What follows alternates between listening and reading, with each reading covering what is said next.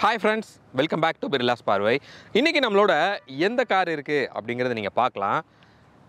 Hyundaiயோட Grand I10 Nios வந்து இன்னைக்கு நம்ம கூட இருக்கு.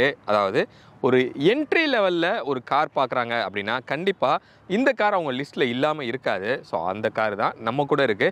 இந்த காரை பத்தின ஃபுல் ரிவ்யூ நம்ம ஏற்கனவே நம்ம பார்த்திருக்கோம். சோ இன்னைக்கு நம்ம என்ன பார்க்க போறோம் அப்படினா இந்த காரோட யூசர் கம் நம்ம சேனலோட சப்ஸ்கிரைபர் மிஸ்டர் நவீன் வந்து இன்னைக்கு நம்ம கூட இருக்காங்க. Hi Ravi. Hi. Mister Naveen கூட தான் இந்த எபிசோடு இருக்க போது.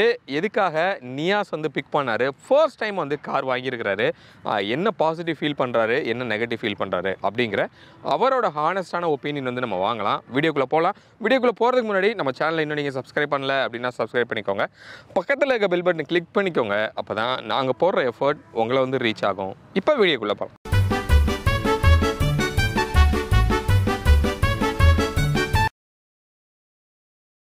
ஃப்ரெண்ட்ஸ், யூஸ்வலாக நம்மளோட கெஸ்ட்டுக்கு வந்து ஒரு கிவ் அவே கொடுக்குறது வழக்கம். ஸோ இன்றைக்கும் இன்வால்வ் அப்படிங்கிற ஒரு பிராண்டில் இருக்கிற ஒரு ஜெல் டைப் பர்ஃப்யூம் தான் வந்து இது.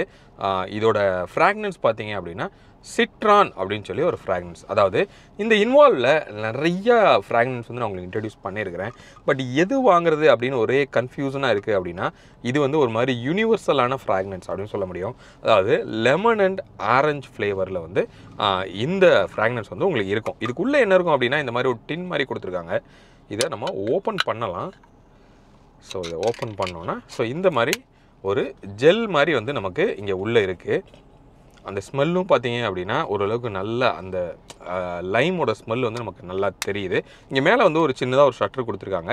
ஸோ அதில் நமக்கு எந்த அளவுக்கு நமக்கு வேணுமோ அந்த அளவுக்கு நம்ம என்ன பண்ணிக்கலாம், இதை வந்து நம்ம அட்ஜஸ்ட் பண்ணிக்கலாம். ரைட். ஸோ இன்கேஸ் இந்த ஃப்ராக்னன்ஸ் வந்து உங்களுக்கு யூஸ் ஆகும் அப்படின்னு நீங்கள் நினச்சிங்கன்னா டிஸ்கிரிப்ஷனில் டீட்டெயில்ஸ் வந்து கொடுத்துருக்கேன். நம்மளோட யூசர்ஸ்க்கு 10% டிஸ்கவுண்ட் வந்து கொடுக்குறாங்க. அந்த லிங்க்கை யூஸ் பண்ணி நீங்கள் அந்த சைட்டில் இருக்கிற எந்த ஃப்ராக்னன்ஸ் வாங்கினாலும் அந்த 10% டிஸ்கவுண்ட் வந்து நீங்கள் அவைல் பண்ணிக்கலாம். இது நம்ம கெஸ்ட்டுக்கு வந்து நம்ம ஹேண்ட் ஓவர் பண்ணிடலாம். Thank you so much. Thank you. Friends, கொஞ்சம் த்ரோட் இன்ஃபெக்ஷன் இருக்குது, ரொம்பவே காஃப் இருக்குது. இன்கேஸ் நடுவில் காஃப் வந்ததுன்னா சாரி, கொஞ்சம் அட்ஜஸ்ட் பண்ணிக்கோங்க. நவீன், இப்போது இந்த கார் நீங்கள் எடுத்திருக்கீங்கன்னா கண்டிப்பாக இது வந்து ஒரு ஃபர்ஸ்ட் காராக தான் உங்களுக்கு இருக்கணும். நீங்கள் ஒரு ஃபர்ஸ்ட் காராக பையராக வந்து மோஸ்ட்லி எல்லோரும் வந்து ஹேட்ச்பேக் தான் போகணும் அப்படி நினைப்பாங்க. நீங்களும் அதுக்கு தான் வந்திருக்கீங்க. ஸோ நீங்கள் என்னென்ன கார்லாம் நீங்கள் பார்த்துட்டு இந்த I10 Nios வந்து ரீச் ஆகிங்க? ஓகே, ஃபர்ஸ்ட் இதுதான் என்னோடய ஃபர்ஸ்ட் கார். ஒரு ட்ரீம் கார்னே சொல்லலாம். ஓகே. ஸோ அந்த ட்ரீம் காருக்கு நான் எடுத்துக்கிட்ட டைம் 1 இயர் ஷார்ட் லிஸ்ட் பண்ணுறதுக்கு மட்டுமே நான் எடுத்துக்கிட்டேன். ஓகே. ஸோ என்னோட ஷார்ட் லிஸ்ட்டில் பார்த்தீங்கன்னா ஃபஸ்ட்டு டாடா டியாகோ. ஸோ அது வந்துட்டு ஒரு யூசர் ஃப்ரெண்ட்லியாகவும் இருக்கட்டும், பட்ஜெட் ஃப்ரெண்ட்லியாகவும் இருக்கட்டும், ஒரு நல்ல கார். அண்ட் செகண்ட் வந்துட்டு ஸ்விஃப்ட். யாராக இருந்தாலும் அந்த ஸ்விஃப்ட்டை அவாய்ட் பண்ண முடியாது. தென் மார்க்கெட்டில் ஆல்ரெடி இருந்த I10 பட் நியூவாக ஃபேஸ் லிஃப்ட் ஆகி வந்த லாஸ்ட் இயர் மாடல் இது. ஸோ இது வந்துட்டு எனக்கு டிசைன் வைஸ் வந்துட்டு ரொம்ப லக்ஸரியாக இருந்த மாதிரி இருந்துச்சு. பட் பட்ஜெட் நான் கவனிக்கல. தென் ஃபஸ்ட்டு என்னோட ஷார்ட் லிஸ்ட் வந்துட்டு டியாகோ இருந்ததுனால ஃபஸ்ட் நான் அதை யூசர் ஃப்ரெண்ட்லியாக வந்துட்டு நம்ம டெஸ்ட் ட்ரைவ் பண்ணி பார்ப்போம் அப்படின்னு சொல்லிட்டு ஃபஸ்ட்டு டியாகோ தான் என்னோட ஃபஸ்ட் சாய்ஸாக இருந்தது. தென் செகண்ட் சாய்ஸ் வந்துட்டு ஸ்விஃப்ட் இருந்தனால, பட் ஸ்விஃப்ட் வந்துட்டு ஆல்ரெடி மார்க்கெட்டில் இருக்கட்டும், சிட்டி அரௌண்டில் இருக்கட்டும், ஒரு ஹியூஜ் எங்க ரோட்ல பார்த்து கண்ணுக்கு தெரிஞ்ச தூரம்லாம் ஸ்விஃப்ட் தான். பட் எனக்கு அது சேஃப்டி வைஸ் எனக்கு கொஞ்சம் அது வந்துட்டு ட்ராபேக்காக இருந்த மாதிரி ஃபீல் ஆச்சு. Maruti சுசுகியோட Swift variant. தென் நியாஸ் பார்த்தேன் நியூ. அது வந்துட்டு நோ ஐடியா, நான் அதை ஷார்ட் லிஸ்ட்டுன்ற ஐடியாவே இல்லை. ஸோ தென் I10 வந்துட்டு அதோட ஃபீச்சர்ஸ் எல்லாமே இருக்கட்டும், ஸ்பெசிஃபிகேஷன் எல்லாம் இருக்குமே, கொடுத்த பட்ஜெட்க்கு அவங்க கொடுத்த ஃபீச்சர்ஸ் வந்துட்டு எக்ஸ்ட்ராடினரியாக இருக்குது. ஓகே. டியாகோ கம்பேர் பண்ணுறப்ப எனக்கு இது வந்துட்டு ஒரு ஃபீச்சர்ஸ் பேக்டு ஒரு காராக இருந்தனால நான் இது வந்துட்டு செகண்ட் ஆப்ஷனுக்கு மூவ் பண்ணிட்டேன். ஸ்விஃப்ட் அவாய்ட் பண்ணிவிட்டு செகண்ட் ஆப்ஷனுக்கு I10 கொண்டு வந்துட்டேன். தென் டியாகோ வந்துட்டு டெஸ்ட் ட்ரைவ் பண்ணி பார்க்குறப்ப என்ன ஆச்சுன்னா, நான் வந்துட்டு 5'11" என்னோட ஹைட். நான் வந்துட்டு ஃபுல் பேக் போய் தான் என்னோட சீட்டை வந்துட்டு நான் அட்ஜஸ்ட் பண்ணி ட்ரைவ் பண்ணுற ஃபீல் இருந்துச்சு. அப்போ என்ன ஆச்சுன்னா, என்னோட ஃபேமிலியில் எல்லாருமே கொஞ்சம் பல்காக தான் இருப்பாங்க, கொஞ்சம் வெயிட்டாக தான் இருப்பாங்க. அப்போ வந்துட்டு ரியர் பேசஞ்சர் சீட் வந்துட்டு அவங்களுக்கு கொஞ்சம் ஒரு மாதிரி கன்ஜஸ்டடாக இருந்த மாதிரி இருந்துச்சு. ஓகே. அதனால் என்ன தோணுச்சுன்னா, ஏன்னா family vehicle, first vehicle family, என்னோட ஃபேமிலியில் 5 பேர் மொத்தம். ஸோ பின்னாடியும் வந்துட்டு காம்பேக்டாக இருந்தனால ரெண்டுமே டெஸ்ட் ட்ரைவ் பண்ணுவோம். I10 டெஸ்ட் ட்ரைவ் பண்ணலான்னு போனேன். அப்போ வந்துட்டு I10 என்ன ஆச்சுன்னா, நான் வந்துட்டு ஒரு ரொம்ப லாஸ்ட் தள்ளாமல் ஆல்மோஸ்ட் ஒரு 70% தான் நான் பின்னாடி தள்ளேன் என்னோட சீட்டு. அப்போவே வந்துட்டு எனக்கு கம்ஃபர்ட்டாக இருந்தது. ஈவன் நான் ஃபுல் 100% நான் பின்னாடி தள்ளினாலுமே பின்னாடி உட்கார ரியர் பேசஞ்சர்ஸ்க்கு என்ன ஆச்சுன்னா ரொம்ப ஓரளவுக்கு லெக் ரூம் இருந்துச்சு. அதனால எனக்கு ஃபர்ஸ்ட் இம்ப்ரெஷனே அதுதான் டியாகோ கம்பேர் பண்ணுறப்ப. பட் பட்ஜெட் வைஸ் டியாகோ வந்துட்டு நான் இதோட வேரியண்ட் வந்துட்டு பெட்ரோல் வேரியண்ட், மேனுவல் டிரான்ஸ்மிஷன் தான், ஸ்போர்ட்ஸ் வேரியண்ட் எடுத்திருக்கேன் கிராண்ட் I10ல. இதோட காஸ்ட் கம்பேரிட்டிவாக பார்த்தீங்கன்னா டியாகோட டாப் எண்டே வந்துடும். பட் நான் வந்துட்டு வெறும் ஃபினான்ஷியலாக யோசிக்காமல் என்னோட கம்ஃபர்ட், டிரைவிங் கம்ஃபர்ட்டாக இருக்கட்டும், என்னோடய ஃபேமிலி ரியர் கம்ஃபர்ட்டாக இருக்கட்டும், அதுக்கு வந்துட்டு எனக்கு இது பெஸ்ட்டாக இருந்துச்சு. வேல்யூ ஃபார் மணியாக இது இருந்துச்சு. மெயினான ஃபர்ஸ்ட் வேல்யூ ஃபார் மணி எனக்கு ரியர் பேசஞ்சருக்கு கம்ஃபர்ட் லெக் ரூம் அதுதான்.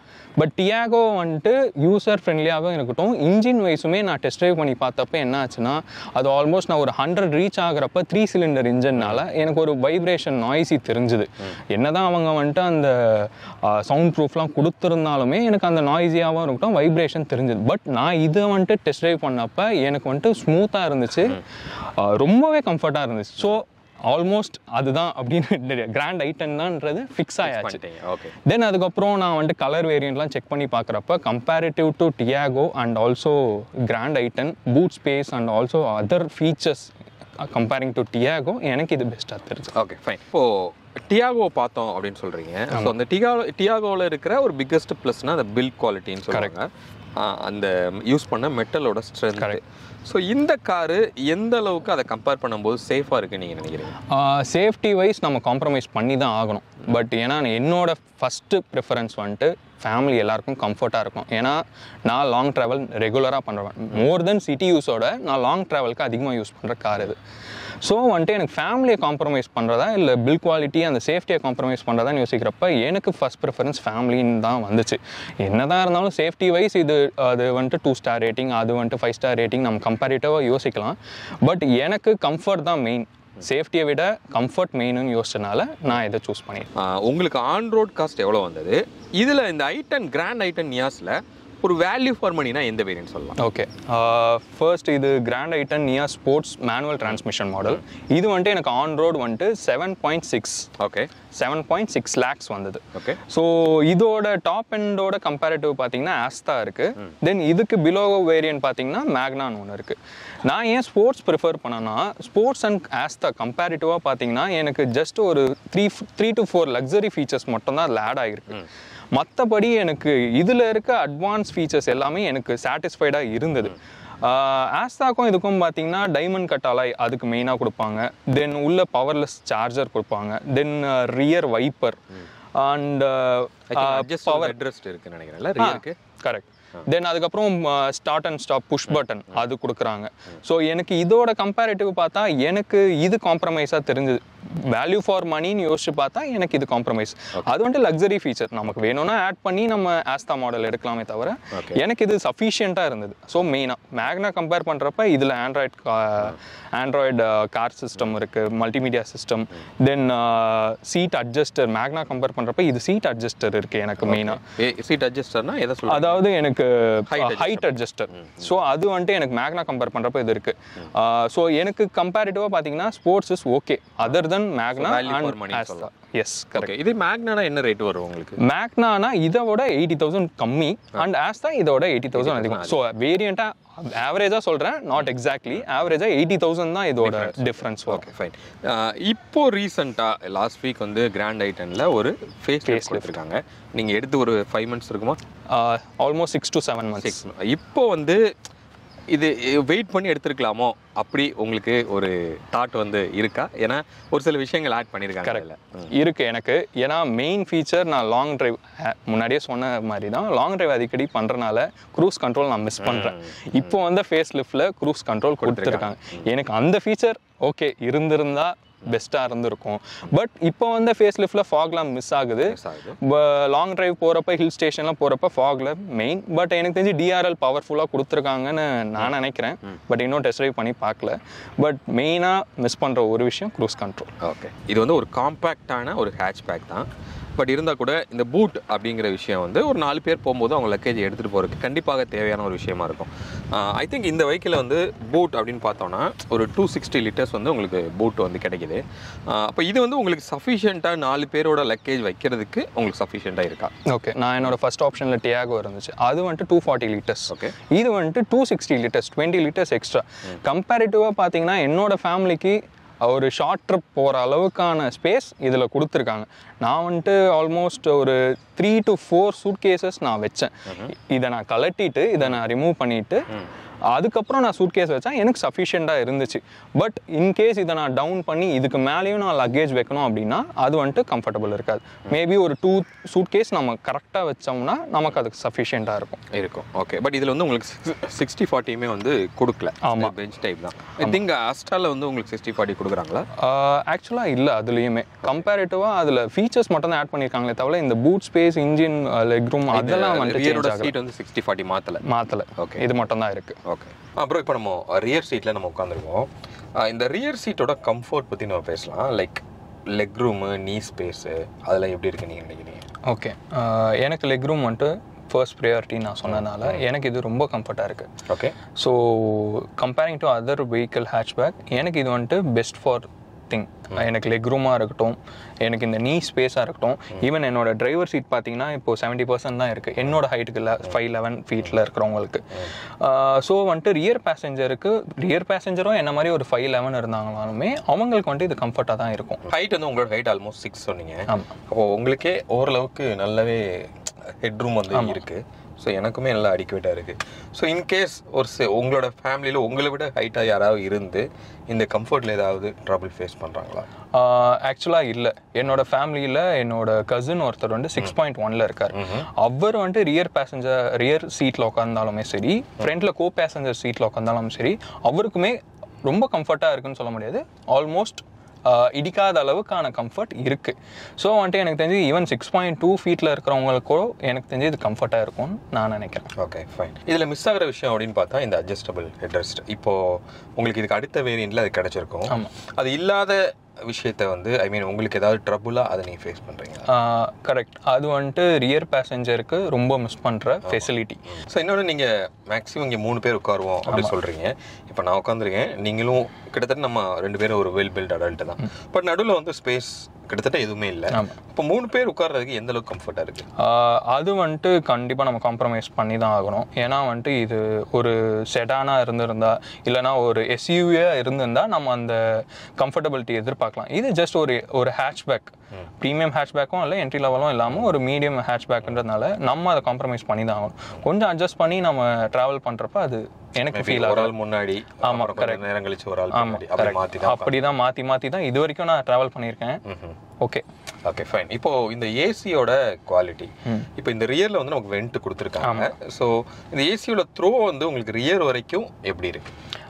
ஆக்சுவலாக இந்த ரியர் பேசஞ்சர்ஸ் யாருன்னா யூஸ் பண்ணுறப்ப மட்டும்தான் நான் இது யூஸ் பண்ணுவேனே தவிர நாங்கள் 2 பேர் யாருன்னா ட்ராவல் பண்ணுறப்ப நான் அதை யூஸ் பண்ணதில்லை. இதோட ஏசி த்ரோ எப்படி இருக்குன்னா, ஃப்ரண்ட்லேருந்து நான் ரியர் பேசஞ்சர் கொடுக்குற ஏசி த்ரோவுக்கு இது நான் புது வெண்ட் கொடுத்துருக்கனால இது வந்துட்டு அவங்களுக்கு ஈஸி இதுவாக இருக்குது.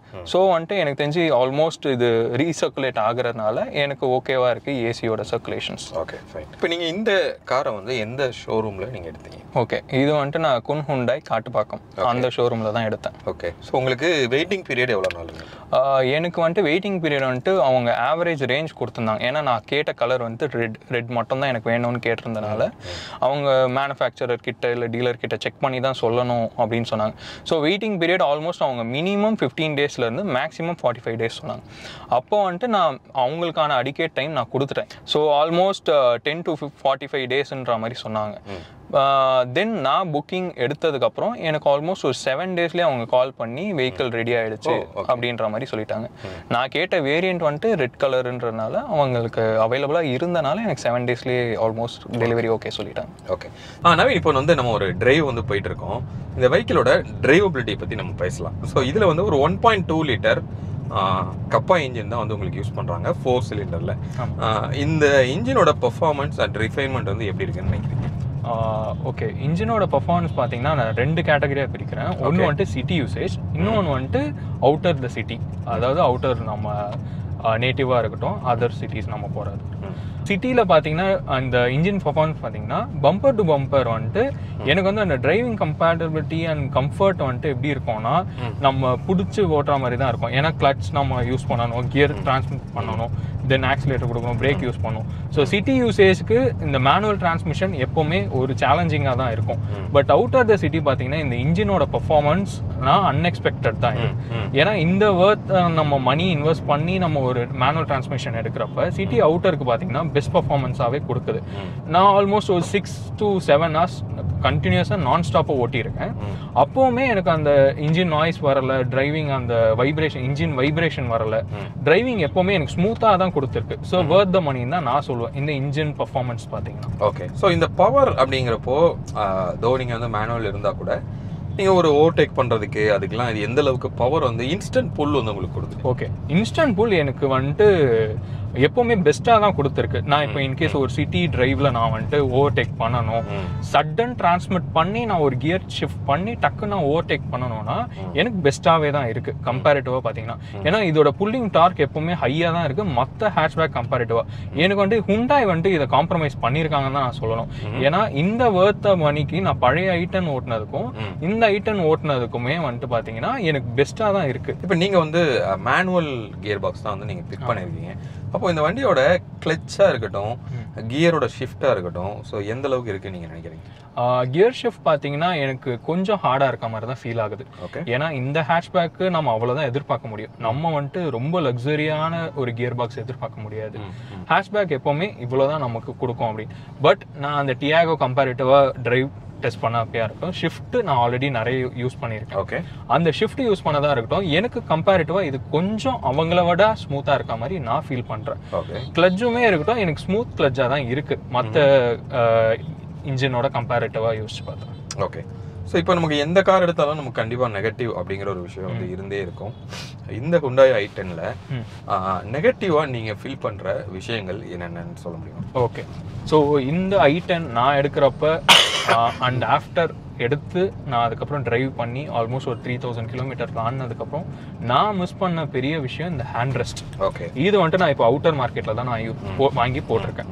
இது வந்துட்டு எனக்கு லாங் டிரைவில் நான் ரொம்ப மிஸ் பண்ண ஃபீச்சராக இருக்குது. இது வந்துட்டு அவுட்டர் மார்க்கெட்லேயே ஜஸ்ட் ஒரு 1000-2000க்கு நம்ம கொடுக்குறப்ப இதை வந்துட்டு அவங்க ஹுண்டாய் மேனுஃபேக்சர் அப்பயே எனக்கு கொடுத்துருந்தா இது வந்துட்டு வேல்யூ ஆடட் தான் என்ன இருந்தாலுமே. பட் என்னதான் நம்ம ஒரு சிட்டி யூசேஜில் இது வந்துட்டு ஃபீல் பண்ணலாமோ லாங் டிரைவுக்கு கண்டிப்பாக இது தேவைப்படும். அண்ட் இந்த 2022 மாடல் i10 Grand Niosல பார்த்தீங்கன்னா நான் மிஸ் பண்ண விஷயம் க்ரூஸ் கண்ட்ரோல். பட் இப்போ என்னதான் 2023ல ஃபேஸ் லிஃப்ட் பண்ணி அந்த க்ரூஸ் கண்ட்ரோல் கொடுத்துருந்தாலும் என்னோட லாங் டிரைவ் நான் அடிக்கடி போறனால நான் மிஸ் பண்ண விஷயம் அந்த க்ரூஸ் கண்ட்ரோல். மேபி அது ஆஸ்தால கொடுத்துருந்தா அது ஒரு additional feature, okay luxury feature, நம்ம காசு கொடுத்து நம்ம அதை வாங்கிக்கலாம் அப்படின்னு அவங்க ஒரு ஆப்ஷன் கொடுத்துருந்தாலும் அது யூஸ்ஃபுல்லா இருந்திருக்கும். இப்போ அவங்க அதை வேல்யூவா கொடுத்துட்டாங்க. ஸோ இந்த பிரேக்கிங் எப்படி நீங்கள் வந்து ஃபீல் பண்ணுறீங்க வண்டியில்? ஆக்சுவலாக இது டபுள் டிஸ்க், ஃப்ரண்ட்டில் மட்டும் நமக்கு டபுள் டிஸ்க் கொடுத்துருக்காங்க, ரியரில் வந்துட்டு ட்ரம் தான் கொடுத்துருக்காங்க. பட் நான் பிரேக்கிங் அப்போ பார்த்தீங்கன்னா நான் லாங் டிரைவ் போயிட்டு நான் சடன் பிரேக் பண்ணணும் அப்படின்னு பார்த்தோம்னா அது வந்துட்டு கொஞ்சம் மிஸ் பண்ணுற ஃபீல் தான். ஏன்னா இது வந்துட்டு அந்த அளவுக்கு நம்ம அப் டு த மார்க் நம்ம 100% இது வந்துட்டு பிரேக்ஸ் ABS யூஸ் பண்ணி நம்ம ஒர்க் ஆகுது அப்படின்னு சொல்ல முடியாது. பட் நம்ம கான்ஷியஸாக ஒரு 70-80ல் நம்ம போயிட்டு சடன் 0க்கு நம்ம கொண்டு வரணும் அப்படின்னா ஒரு 2 to 3 செகண்ட் நம்ம டிலே ஆகுது. ஓகே, இந்த சஸ்பென்ஷன் வந்து ஆக்சுவலாக இந்த i10ல இருக்கிற சஸ்பென்ஷனே ஒரு மாதிரி ஹார்டர் தான், ஒரு மாதிரி மிடில்ல தான் இருக்கும். கரெக்ட். ஸோ உங்களுக்கு எப்படி ஃபீல் ஆகுது இந்த சஸ்பென்ஷன்? இந்த சிட்டிக்குள்ளெல்லாம் எப்படி கம்ஃபர்ட்டாக? ஓகே, நான் வந்துட்டு மோஸ்ட்லி டிரைவர் சீட்டில் தான் ஓட்டியிருக்கேன் இந்த காரை. ஆல்மோஸ்ட் ஒரு 6000 கிலோமீட்டர் ஓட்டியிருக்கேன்னா அதில் ஆல்மோஸ்ட் 5500 கிலோமீட்டர் நான் மட்டும் தான் ஓட்டியிருப்பேன். ஸோ டிரைவர் சீட்டோட சஸ்பென்ஷன் தான் எனக்கு ஃபீல். பட் ரியர் பேசஞ்சர்ஸ் எப்போவுமே கம்ப்ளைண்ட் பண்ண ஒரு விஷயம் அந்த சஸ்பென்ஷன் தான். ஏன்னா நான் சடன் பிரேக்ஸ் அப்ளை பண்ணுற போதாக இருக்கட்டும், இல்லை எனி ஸ்பீட் பிரேக்கர்ஸ் நான் யூஸ் பண்ணுறப்ப, இல்லை எனி பிரிட்ஜஸ் போயிட்டு நான் சடன் பிரேக்கிங்ஸ் பண்ணுறப்ப, பம்பர் டு பம்பர் டிராஃபிக்லலாம் நான் வந்துட்டு சடன் பிரேக்கிங்ஸ் யூஸ் பண்ணுறப்ப சஸ்பென்ஷன்ற கம்ப்ளைண்ட் இருக்க தான் செய்யும். ஓகே, பட் நான் அதெல்லாம் வந்துட்டு மெயினாக வாங்குறப்ப நான் அதை யோசிக்கல. சஸ்பென்ஷன்றது நம்ம பேசஞ்சர்ஸோட டிராவலை பொறுத்து இருக்கு. பட் நான் சிங்கிளாக ஓட்டுறப்ப என்னைக்குமே நான் அதை ஃபீல் பண்ணதில்லை. Okay, fine. இப்போ இந்த காரோட மைலேஜ் ரைட். ஸோ நீங்கள் உங்களுக்கு சிட்டிக்குள்ளேயும் சரி ஹைவேலையும் எவ்வளோ கொடுக்குது? ஓகே, கம்பெனி கோட் பண்ண மைலேஜ் பார்த்தீங்கன்னா அவங்க 13 to 14 அந்த ரேஞ்ச் தான் சொன்னாங்க சிட்டிக்கு. ஓகே, அவுட்டர் சிட்டிக்கு பார்த்தீங்கன்னா இவங்க 22, அது எல்லாருக்கும் கார்லேயுமே அவங்க சொல்கிற ஒரு மைலேஜ் பாயிண்ட் தான் அது.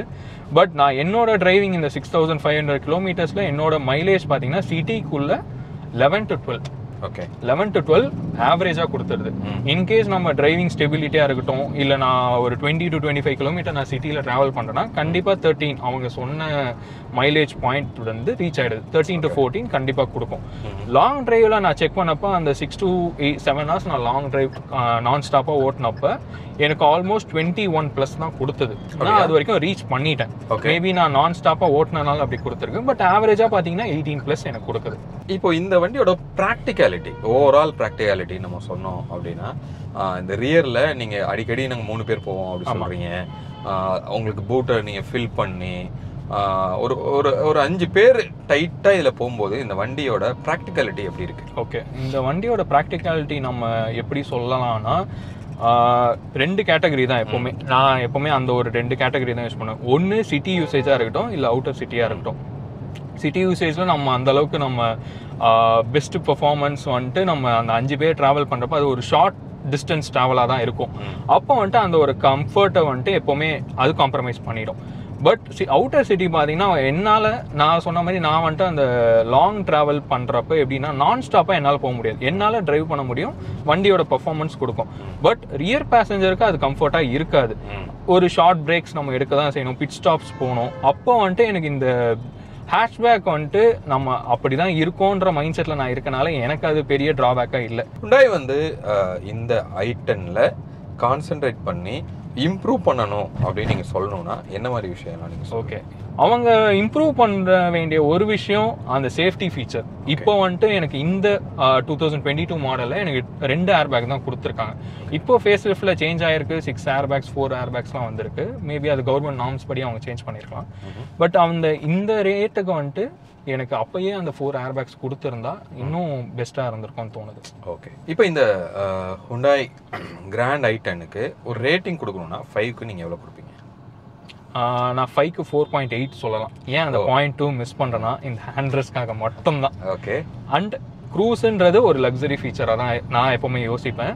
பட் இன்கேஸ் நான் இந்த இயர் இப்போ நான் எடுப்பேன் அப்படின்னு தெரிஞ்சிருந்தா அந்த க்ரூஸோட இருக்கிற நியூ i10 எடுத்து நான் அதுக்கு 5 ரேட்டிங் கொடுத்துருப்பேன். நான் மிஸ் பண்ணுற விஷயத்துக்காக நான் 0.2 கம்மி பண்ணுறேன். இப்போ நம்மளோட வியூஸில் யாராவது ஒரு என்ட்ரி லெவலில் ஒரு ஹேட்ச்பேக்கில் ஒரு கார் பார்க்குறாங்க, கிராண்ட் i10 நியாஸ் வந்து எடுக்கலாமா வேணாமான்னு ஒரு டைலமாவில் இருக்காங்க அப்படின்னா உங்களோட ரெக்கமெண்டேஷன் என்னவா இருக்கும்? யாருக்கு இந்த கார் சூட் ஆகும், யாருக்கு சூட் ஆகாது?